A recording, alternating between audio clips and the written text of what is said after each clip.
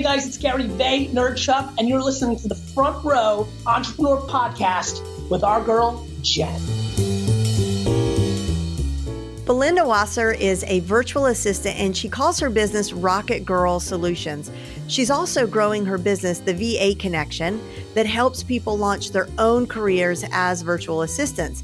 In order to get this business off the ground, Belinda joined my 90-day group coaching program, the Accelerator. And at that time, it didn't really occur to her to hire a VA since she is a VA, but with a little nudging on my part, she completed my Front Row CEO program and was able to hire her perfect match VA. Consequently, her new business has completely taken off because Belinda's able to spend time doing the things that truly make a difference in growing her business quickly, like creating trainings, reaching out to prospective new clients and students, mapping out all of her marketing campaigns, all while being supported by her amazing new virtual assistant. But what I really want you to hear in this interview is the absolute ingenious way that Belinda has crafted collaboration with her VA. She really gets into the nitty-gritty, and I think you're going to love it. Hey, Belinda, thank you so much for joining me today. Oh, thanks for having me. It's a pleasure. So you did the Front Row CEO program, and I have just really been blown away with what you've been able to accomplish with your new virtual assistant. But before we go there, because I really want to get into the weeds with you and hear exactly what you guys are doing together. But before we do that, I want to ask, what were your very first steps with your virtual assistant? Did you know exactly how you were going to make this work or how you were going to fit her into your daily workflow? No, not at first, because I didn't know how capable she was going to turn out to be. She turned out to be a complete rock star. So I went in. The other thing to know about me is I'm a control freak. So I need to know everything. I need to know how it goes together. And I think it's just part of my nature. And my VA and I now joke about it. So I wanted to go in with something that was low risk, meaning that it would only impact me if it went wrong, and test her to see how well we could communicate together. Because that was a concern that I had, her being so far away and English as a second language, which she's probably grammatically better English speaker than I am. So I went in and had her organize some things that were a mess because I didn't have time to look at them. So for example, I had a spreadsheet, a Google Drive sheet with all the metrics of my newsletter, opens, opt-outs, things like that.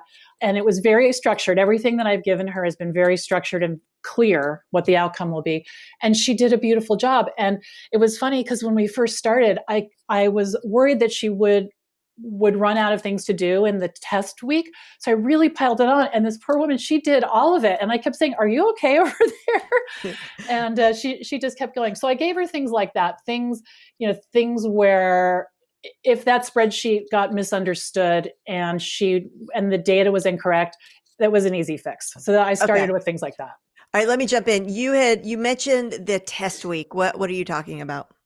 In your program, you recommended this test week, which was genius because when I've hired VAs in the past, I've just jumped in like, here we are, we're together, we're going to do this.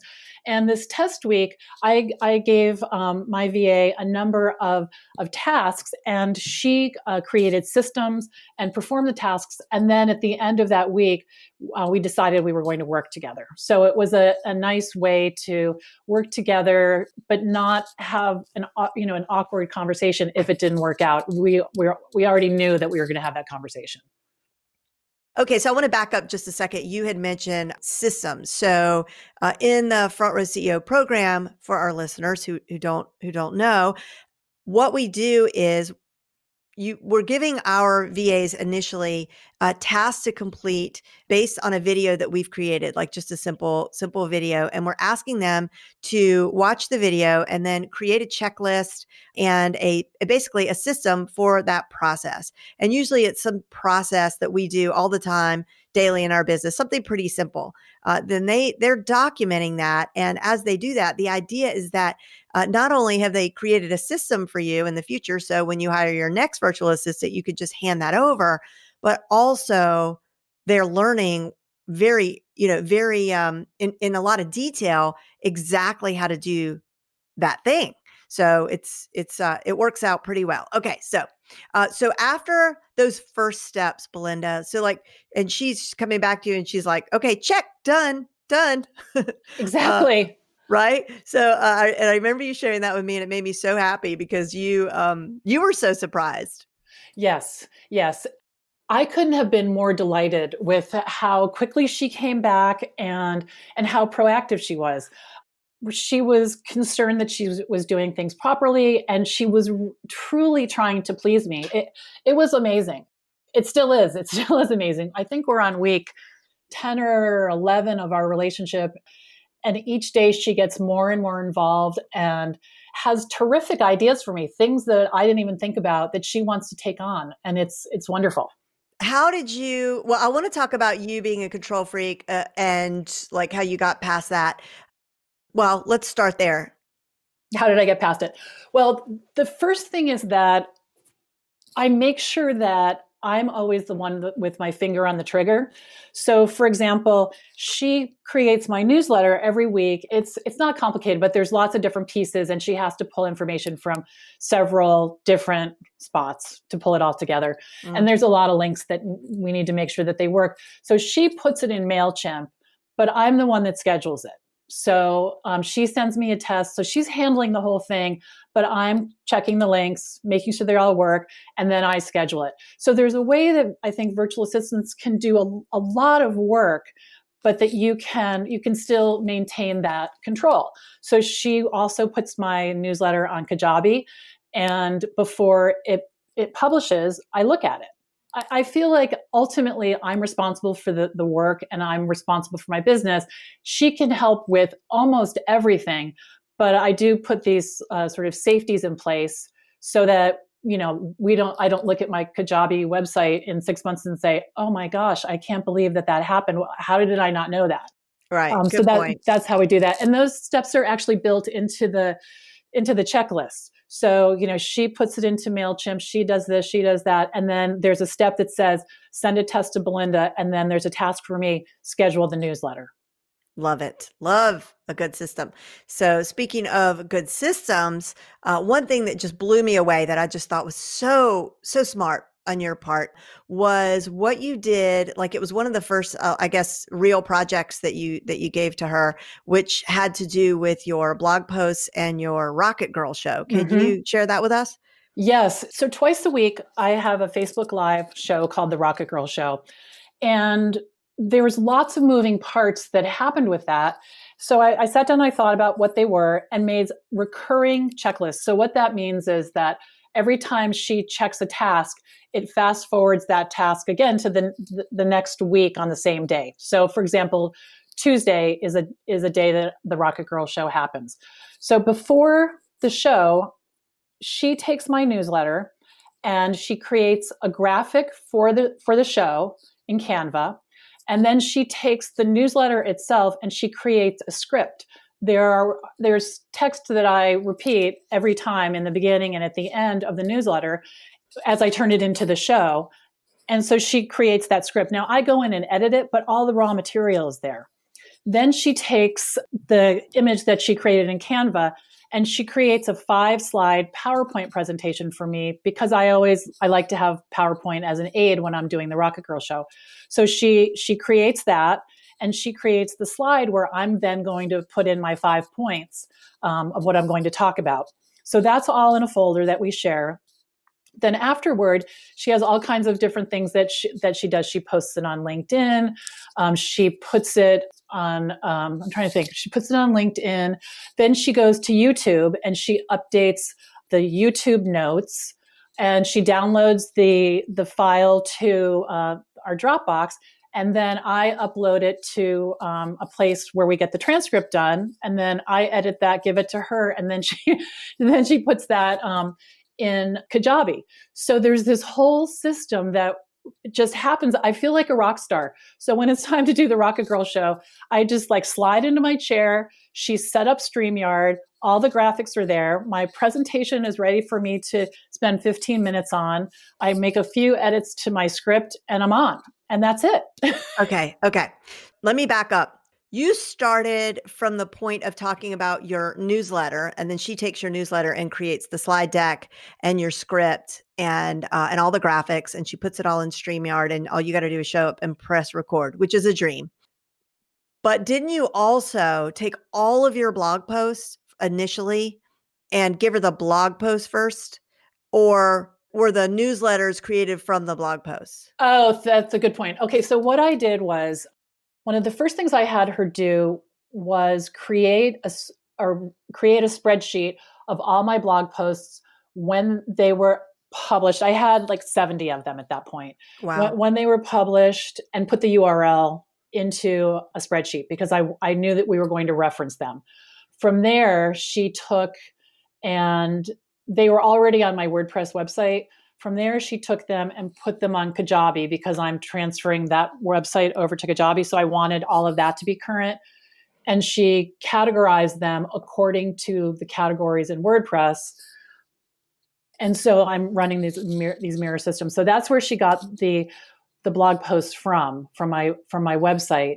Now I give her the raw blog post. She creates the newsletter in MailChimp and then, moves it through all these systems, updating all the statistics that I track. Oh, it's so good. So you guys listening, so think about this.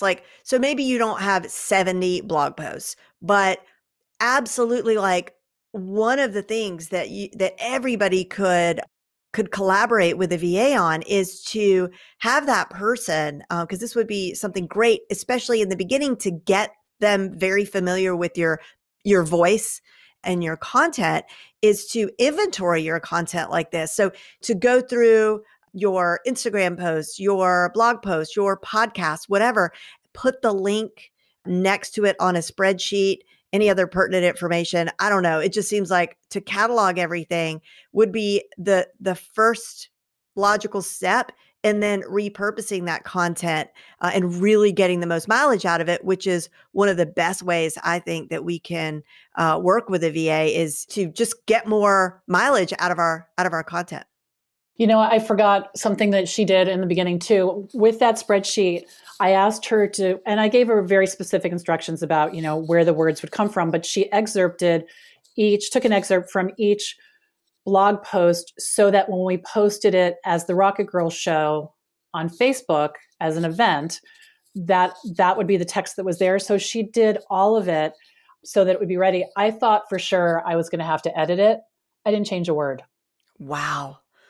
That is amazing. I know. So now what? So give us an idea of some other stuff that's happening on a daily basis, and maybe where you're headed. Absolutely. So she is clamoring to do more every day. She's like, I can do more. So now that we have this relationship, now that I feel confident and I feel like I know her a lot better, I've started just giving her projects. So yesterday, I decided that I wanted to figure out Periscope. And so I know nothing about it. I have an account and that's really it. But I want to publish the Rocket Girl show there as well. So I made a video for her and I just sort of wandered around. I said, this is what we're going to do and this is why we're going to do it. And this is what I need you to figure out. And if you could just let me know what this is about and how it works, that would be great. I gave her, my login to Periscope via LastPass, and she's going to go off and do research. I asked her to do the same thing with YouTube, but I was still in my control freak mode then. So what I did was, I really looked at it and I saw, what needed to be done. And I said, can you take this to the next level? Knowing that I was already sort of safe in that how I'd set it up. And she came back with best practices that I ran by you. And you said, oh yeah, that's exactly how you do it. And I had no idea. So now my last night, her today, she went through and updated all the descriptions based on the template that I made last night for the 17 episodes that are on YouTube. Oh my goodness. Yeah, Wow. just so fast. I wake up and it's like magic. So yeah, so let's talk about the time difference and how you two are navigating that. So Mm-hmm. it's about, depending on, daylight savings time or not, you're on the East Coast, so it's pretty much 12 hours. Right now I think it's 13 hours. But so like when it's midnight here, it's noon there. And so how are you guys working through that? It really hasn't been an issue at all. Whenever I want to speak with her on Zoom, she makes herself available. She's a late night. She has different hours. Like she'll get up in the middle of the night. She gets up at 5 in the morning, and it's not at all at my request. It's just how she manages everything she needs to do. So generally we'll speak at 9 o'clock in the morning, my time, which is 10 p.m. her time. And she has suggested that time, and that's worked out well. We do have a document, it's not Word, it's Google, what is it called? A Google Doc. And every day she updates me with what she has accomplished and if she has any questions. So one of the first things I do and that I look forward to is when I sit at my computer, I look at her document first. And it's kind of my way to say hello to her and the work we're going to do together. And it's very conversational. I'll say, thank you, this was great. And she'll say, have a good day. And, so we're sort of chatty in there. And my work doesn't have to be done at a specific time. It has to be done on a specific day. So that really hasn't been an issue at all. I know initially you were a little bit resistant to this, as many people are. And you had, maybe different reasons, but it doesn't matter. Like there was still, I think, a little bit of resistance. Mm-hmm. I don't think you were sure how this person was going to fit into your world. When reflecting back, is this something that you would recommend to others? And like, what would you say to anybody else who's sort of like, I don't know about this? It's funny because one of my best friends is also going to work with my VA. She just told me this morning she'd be willing to do that. And my advice to him was, and maybe this is my control freak, we'll have to factor that in, but I think that we have to be clear about what we want. I just got off a phone call with a potential client who has no idea what she wants. I cannot help her. I can't help her sort out her confused mind. That's not my specialty. Mm-hmm. Go to a VA, any VA, and just say, can you untangle this giant mess? That's not going to be successful. However, if you have specific tasks like figure out Periscope or tell me the best practices for YouTube, or here's my newsletter, this is how I would like it done, I think you can be massively successful as long as you're willing to put in the time to explain the tasks and be a good delegator. When do you need this done by, and how do you want it done? I think it's a great thing. Yeah, but I totally agree. And I think that what's good to know is that you do need to take the time to be clear and explain the task. But the great thing is that when you use this system of recording, like using a Loom video is what all my people use, when you do that, you know that you pretty much only have to do it that one time. And that's right. Yeah. And that is a big like pushback I get is like, I'm going to spend all this time training and I've been through it before. And then I don't know where I'm going to find the time. And then, and then they're going to leave or something's going to happen. And then I got to start over. And who has that kind of time? Right. There's been many benefits though that surprised me. So one of the benefits is that it requires me to be clear verbally. And that's something that I haven't felt strong in. I feel like I'm clear mentally, but sometimes I can get things tangled up when I'm talking about it. I don't feel that way anymore. I've made 40 videos. I am really clear about how to speak about the work now, which has made me a better writer of my blog posts. I mean, it's shocking the benefits. Wow. Yeah. And the videos, I turned them into a video library. So I use the project management software Teamwork, and we attach the videos to the recurring tasks. And then there's a feature there called a notebook. So I started a notebook, and each task has my video, her checklist, and the process documented. So it's this library of knowledge. And what I told my VA early on, because I wanted her to understand the intention for why these why the processes should be the best that they can. I said, look, we're going to grow this business and you're going to be the lead VA. And I don't want you to have to waste a lot of time training someone. So we're going to give them the training library and then you can manage their work with me. When she heard that, she was so excited. She just was over the moon. Oh, and I love that outlook because it's, you're not saying like, we've got this library in case you get abducted by aliens or you leave me or whatever. And you're not coming from that place. You're like, hey, we're growing like wildfire. And so the next person, I love that. This is for the person who we add to our growing team. So, and finally, Belinda, I want to ask, how has this affected, I guess, your overall business and your life and your outlook on things? Dramatically. Well, first of all, I can't stop talking about her. I think my boyfriend might be afraid I'm going to leave him for her. But I feel supported. I feel completely supported. Every detail that she's managing is very visible to me. I can tell what's going on. We're communicating.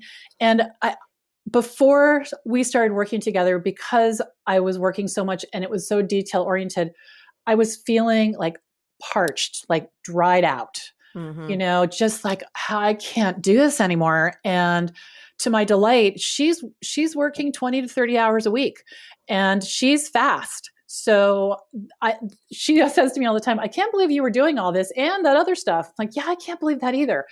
So I'm still busy, but now I'm busy creating new stuff, not managing. I don't need to be an expert on how to, create an event in Facebook. I already am. Let her do it. Amen. Yeah. Yes. Fantastic. Well, thank you so much, Belinda, for sharing this with us today. I can't wait to check in with you in a couple of months and see how your team has grown. Because I have a feeling that 2 is going to turn into 3 and 3 is going to turn into 4. And, we'll just have to see. I'm ready for that. If you'd like to connect with Belinda or learn more about her business, head on over to thevaconnection.com.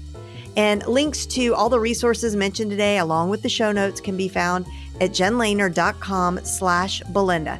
And if you'd like more information about Front Row CEO, head over to frontrowceo.com. See you next time.